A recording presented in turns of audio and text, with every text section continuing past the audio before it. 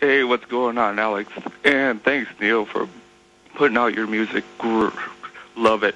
Got hooked on since friends from Ohio got hooked on. But I will be seeing your show tomorrow night in Frankfurt for sure. Are you in the service out there? No. I used to be, but now I'm here on my own. What do you do in Germany? Right now, just actually working in logistics, but we'll see how things go. I'd like to stay in Germany. It seems like things are a little bit better here than the States, but at the second hand, feeling like I'm leaving my brothers and sisters behind. Yeah, that's pretty sad when Germany's better than the U.S. I mean, I'm not saying it's a bad country. It's just sad for people to say, man, Germany's a lot better than the United States. Because for people that haven't been out... Exactly. It's pretty sad. A lot of friends like, well, we're jealous that you're over there. It seems like things are getting 10 times worse here. Well, that's unfortunate. Do you have any questions or comments, Chris, for Neil Fallon? Well, I'm fairly new fan of Clutch, and if Clutch is a big supporter of Alex Jones, then I'm a big supporter of Clutch. Well, they certainly tune into the show some, and we have some of the same views, so it's good to have them. Thanks, Chris. Tim in New York. Tim, you're on the air. Go ahead. Hello, Alex. Hey, buddy.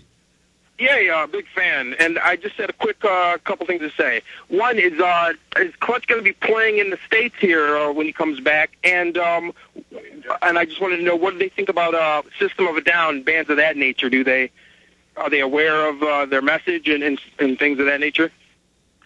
The short answer to your first question is yes. We got a short run around Christmas time in the Northeast. We're playing in Sayreville, New Jersey. That's in North Jersey. I don't know where you're at in New York. I think we're also playing in, I want to say we're playing in Buffalo as well, and Boston, and Washington, D.C., and Charlotte, North Carolina. After that, not too much touring. And, yeah, we know a System of a Down, good friends of ours. We did a couple tours with those guys, and we run into them every once in a while.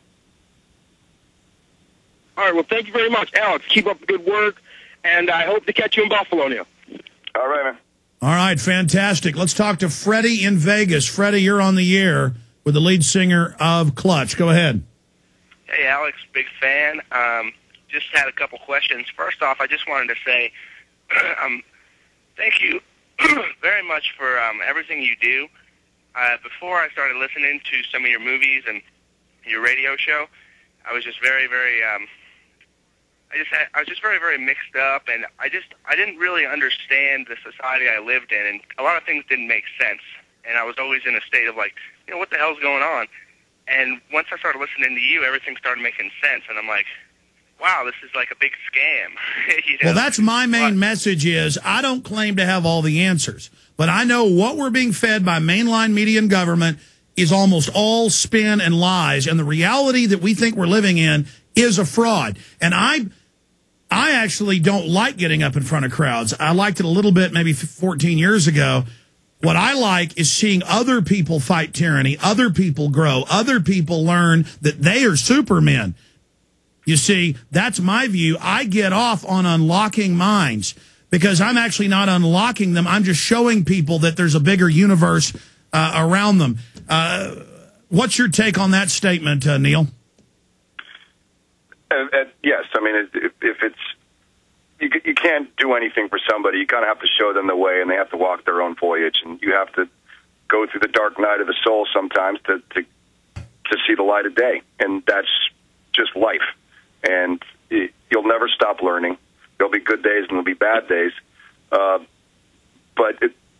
that's the reward will be much better because if you just live your life, in some kind of Norman Rockwell fantasy land, well, that's just kind of tragic.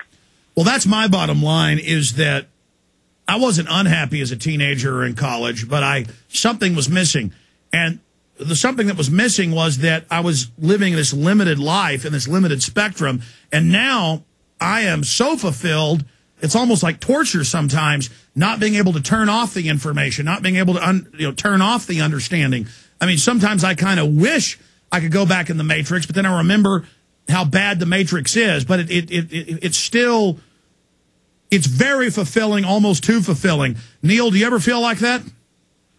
Absolutely. I mean, I'm a bit of a news junkie, and sometimes you kind of overload yourself, and it's just too much for you to wrap your head around. And I think the information age is a blessing and a curse. It's a blessing because there's information and you can communicate across the world instantaneously, just like we're doing now. But at the same time, it can be almost schizophrenic with this kind of collective consciousness. It's like voices in your head sometimes. But it's important just to take it, one step at a time and try to be as rational, reasonable, and as focused as you can be. And exactly, because you've got the people that are fully buying the mainline propaganda. Then you've got people kind of in the middle who are just questioning everything. And then you've got all the crazies who believe anything and everything and are kind of mean and really just nasty. I do see it's almost toxic. Like people woke up, but then they fell into a black hole. Do you see where I'm going with that, Neil?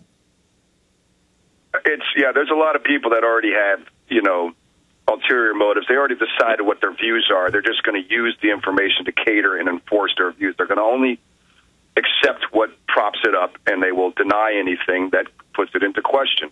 For example, Charles Manson already had his mind on murder when he just took the justification of the Beatles song Helter Skelter to give him some kind of rationale in his pea brain about it. And there's a lot of people that are suffering from the same thing. Well, I've already decided this person or that group's to blame, and I'm only going to listen to that. But you can't do that because at the end of the day, you're just falling into another matrix. Absolutely. People in the conspiracy world love to say it's this group or that group and only obsess on that.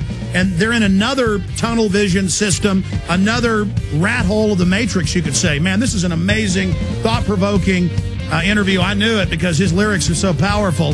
He's Neil Fallon. It's Clutch, ladies and gentlemen. We'll be right back. Stay with us.